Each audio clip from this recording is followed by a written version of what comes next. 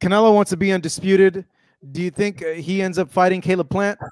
I think so. I think it makes sense on both sides. Caleb Plant, he's what? He's 29 years old. So, he's probably in his prime right now too. And, he doesn't have no bigger opportunity than that. What else does he want? Fighting Right. Canelo, that's the biggest opportunity anybody ever gets. So, I mean, I feel like it has to be made. I'm sure it's going to be made in September.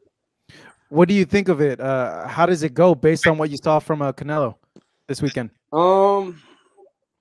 I think Canelo beats him easier than he did Billy Joe Saunders. Mm. I feel like I think he'll stop Caleb Plant with the body shot. To be honest with you, I really feel like Caleb Plant takes body shots too well. And, Canelo throws amazing body shots. So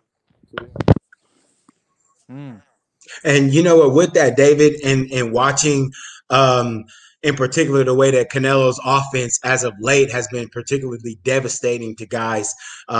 You see last Saturday night, he effectively just derailed Billy Joe Saunders' career with the eye socket injury. What is it that you offer that says, hey, he's not going to come in and bust my eye socket and break me down? What is it that you have that you're saying, that's not happening to me?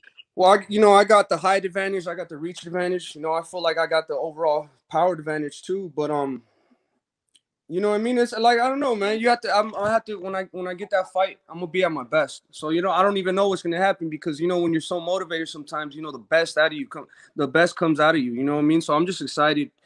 I have great speed, great power, great jabs. So I feel like Canelo hasn't fought nobody with the tools I have. So I feel like it's gonna be a way different fight when I get in there with him.